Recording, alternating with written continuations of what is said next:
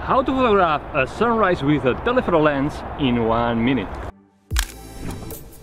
Hello PhotoPiller, Rafael, the bar here. To photograph a sunrise with a telephoto lens, the first thing you need to do is to find a cool location with a powerful subject like this and use PhotoPills to plan a powerful photo. This is to find the shooting spot, the red pin position, and the shooting date and time the sun will be rising where you want it to rise compared with your subject. On the shooting date, arrive at the location at least 1 hour before the shooting time and set up all the gear. You can use PhotoPills augmented reality to make sure that you are at the right shooting spot. At the time of the shooting, set the focal length. The longer the better.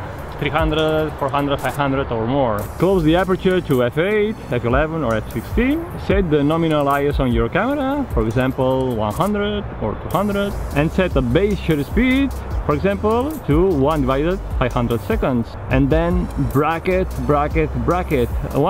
One stop bracketing of 3 photos should be enough. Set the white balance between 5500 Kelvin and 7500 Kelvin to get the powerful warm colors of the sun.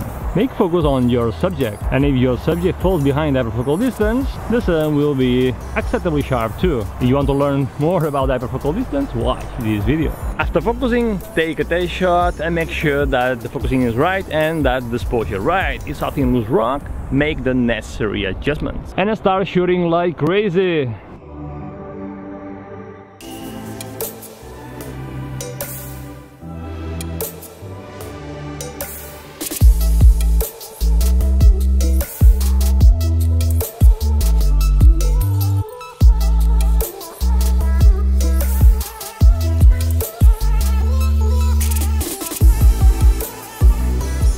Well, if you like this video, give me a like, subscribe, and I'll see you next Wednesday in another video. And remember that you have the power to imagine, plan, and shoot legendary photos. Bye bye!